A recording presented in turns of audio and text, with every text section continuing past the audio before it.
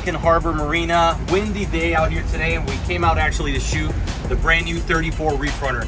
So we jumped aboard our 23 Reef Runner, the smaller, younger brother of the 34, and we're gonna show you what this thing is all about. Enjoy.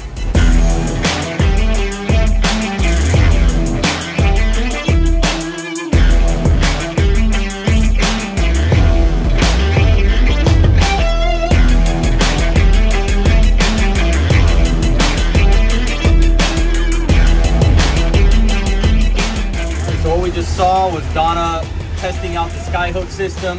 You can see what that does. It basically changes the angles of all three outboards to be able to put you in the position that you want. So you can turn the joystick and either sidestep, you can spin the boat. It really helps out when it comes to docking and any sort of maneuverability, especially if you don't have a ton of experience running a center console that size.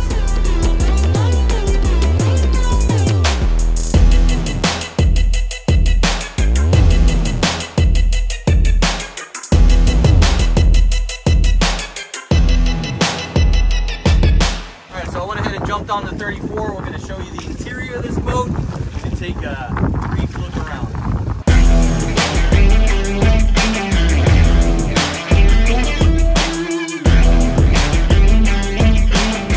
So let's go ahead and do a quick walkthrough on the Reef Runner 34 here. First thing you're going to see is that it's nice and wide, 10-foot beam. This is a 14,000-pound boat, wet as it sits and how it was tried today. So we got triple 300 Mercury V8s in the back. And we hit speeds upwards of 64, 65 miles an hour. Today, you have a nice transom here set up to make it usable if you're doing any sort of diving or hanging out at the sandbar. You got a 60-gallon live well here in the transom and a port side dive door or transom door. I'll pop this open. Lift and turn. Lift and turn. There we go. Got that, so easy access to the transom. Gives you a great amount of space to do any activities you like to do there. Take a look here into the bilge. Excellent space to get to your pumps and everything you need to do in here. Nice finishes on the underside of the hatches. You got your aquarium window here to keep an eye on your live baits, which is always nice while you're driving the boat. And then you can actually either use this as storage hatch, or you can plumb this as a another live well in deck, and this is 50 gallons here. You got port and starboard fish boxes, great size, excellent for doing long trips over to the Bahamas, loading up with fish, anything you guys like to do. And then rear facing bench seat, really comfortable whether you're patrolling, watching baits, or just hanging out here and having this as an entertainment space. You know, these turn out to be really nice, and you can see you have a great amount of space beyond that as well. Lift this up and you have an insulated cooler underneath. So we have it set as storage right at the moment, and then you got some storage right here. And then I think, Donna, do you have some under here? And pop this open. So this is additional tackle right under here and hides perfectly behind this backrest. Here we have the helm area. As you can see, they have two 16-inch Simrad MFDs. They have this protective covering, which allows you to close this up and lock it wherever you may need that.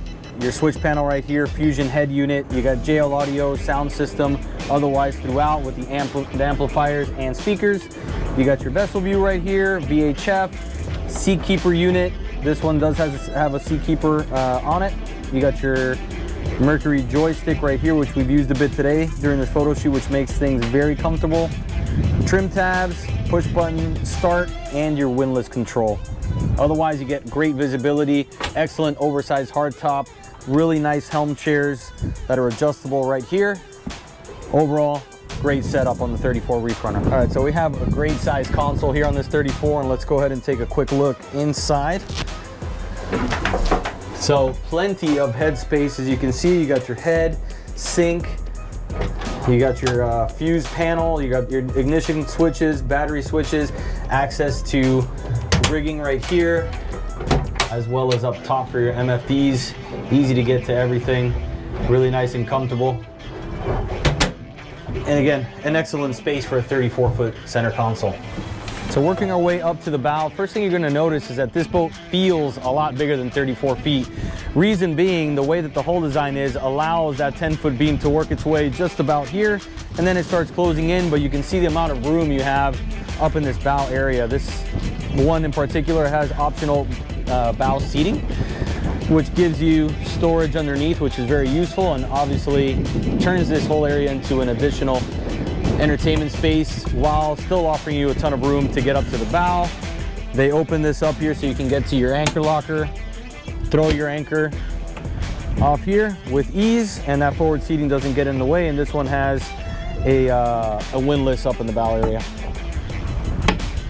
Look underneath me, you have a massive storage box. Let me pop this open.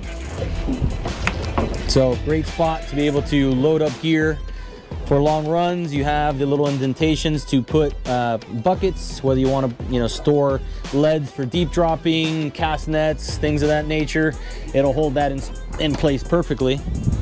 Here you have another box which also can be added as an additional live well in deck if you would like. This is 45 gallons up here, so tons of storage space, tons of live well space if you're into heavy fishing. And check this out, it just keeps on going. So this is a storage box you have here, both port and starboard, and then we'll work our way actually to another one right here alongside the console. Then you have your freshwater tank in there, but additional storage as well on both sides.